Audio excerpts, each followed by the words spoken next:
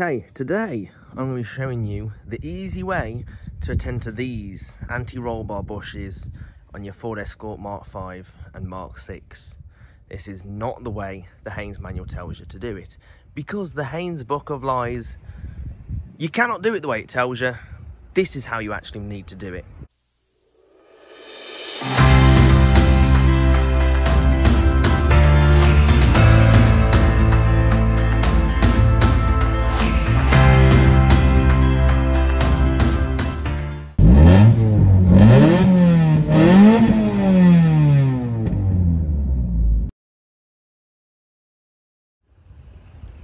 I think first we need to move the car across because there's no way I can get in here. Right, let's sort that out. Now you've got your wheel off, this is your anti-roll bar here, this is your drop link. They tend to cause a bit of noise when they go, but the other thing that can also cause noise is the bushes, which are back here, and they are what bolt the anti-roll bar down to the car. And as you can see, mine has worn because you can see where it's been wearing against the edge. And the other side, which I did yesterday, was rattling quite a lot. So I don't know if I'll be able to show you this side, because I don't think it's quite as bad, but if I get a lever under the anti-roll bar and wiggle it somewhere, it's not the ideal bar to be jabbing in places and wiggling. Yeah, you can't see this side, but on the other side, that was moving around like crazy and it was causing a lot of a rattle, very much like a drop link would.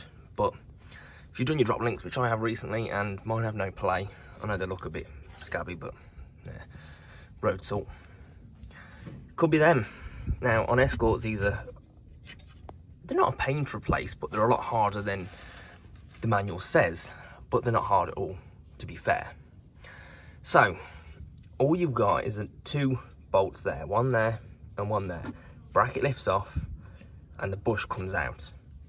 So you can't get to that one there because the steering gate is in the way, so just turn your steering full lock to the direction of wheel you're doing. So we're doing the right wheel, turn your steering full lock to the right, and that'll pull that steering gator in, so you can access that front bolt now very easily. Probably want a bit of WD-40 on there to loosen it up a bit, but otherwise there's your bolt. Back one, this is where the Haynes Book of Lies gets you. As you can see, I've just sprayed that down. Now 10mm, and you can get straight on there.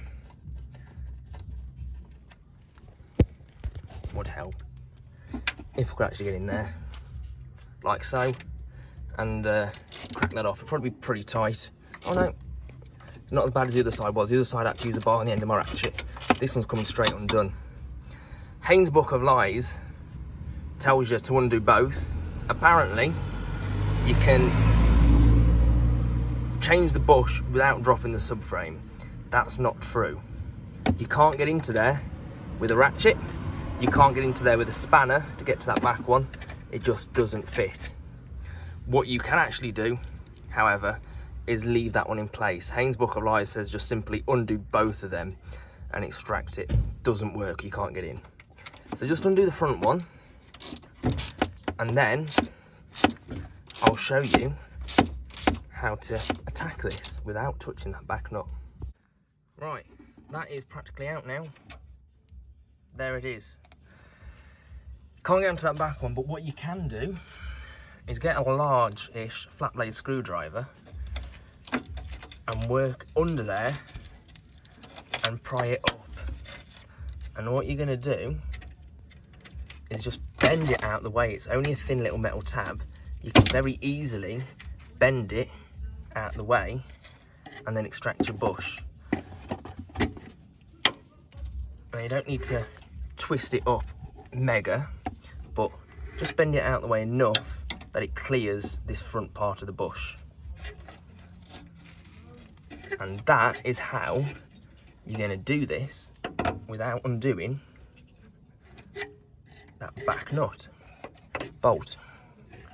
It can be a little bit awkward and fiddly because at the end of the day, but there you go, that's all you need to do. Now get yourself another jack that you can position behind the brake disc like that. I'm using the scissor jack out the boot. And then just jack up the suspension carefully and slowly, so you relieve the tension off that anti-roll bar.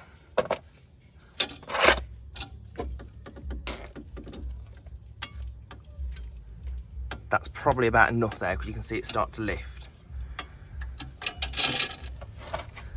And then you can just push it. It'll probably be a little bit stuck with all the rust on it, but you can just push it out towards the back like that, and then pretty much just pull it off. They are split, so you can just twist them. It can be a bit fiddly, but like that. There we go. There is our old one. Again, original Ford, same as the other side. These haven't been replaced before. You can see it's all worn. It's quite a big hole. Let me grab the new one to compare to. I don't think I brought it across. Have I? It's here. So comparing it to the new one. Where's that old one just dropped to? You can see the difference in hole size from where it's worn. And then fitting is exactly reverse of removal.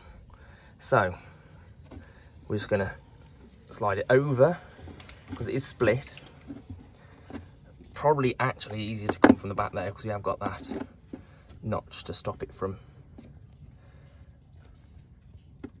sliding off. I might want to jack this up a little bit more, just so I can access underneath it a bit better. Now I'm fully aware that's upside down. What I'm going to do is slide it on and then twist it round like that.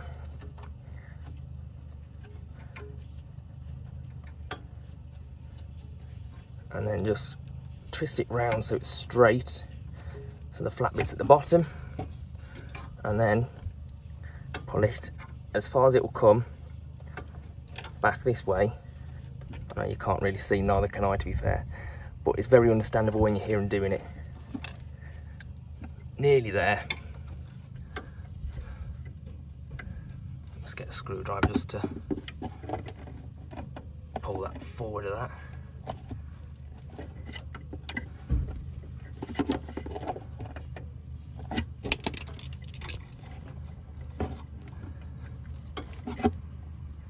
Nearly there.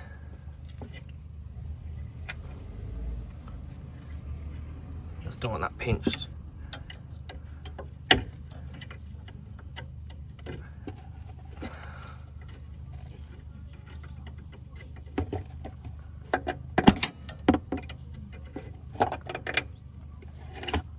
There you go, like that. And now you can release the suspension to lower that back down fully into place.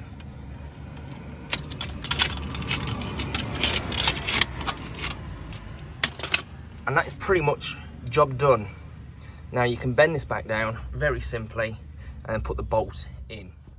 Now you've bent that back down into place. There's a little bit of a gap, but that's all right, because when you thread the bolt in and tighten it up, it will pull that down and pull that square. Just make sure your bolt goes in straight, which you can see mine's not. So back that off a little bit and keep wiggling it around. It won't really want to go in that squarely, because at the end of the day your bracket's slightly bent, but just keep working with it and it will go in squarely and it will pull it down properly then, and that'll be job done. So practically there now. See how it's pulling it down?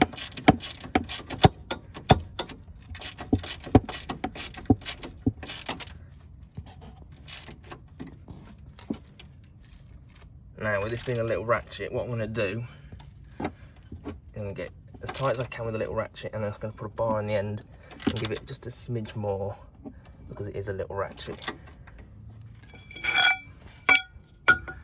Square bar, less than ideal, but that'll probably do. Job done. New anti-roll bush in. The easy way, not the Haynes Book of Lies way. Job is done. Straighten your wheel up, wheel back on, job done. No more rattles, no more knocks, no more bangs. Might handle a little bit better as well, because your anti-roll bar will be a bit stiffer and less movie aroundy, and it will be able to do what an anti-roll bar is supposed to do a little bit better, which is counteract body roll, make it a little bit stiffer, make the car handle better, general anti-roll bar things. But yeah, job done, simple as that. Not the way the Haynes Book of Lies tells you, the easy way.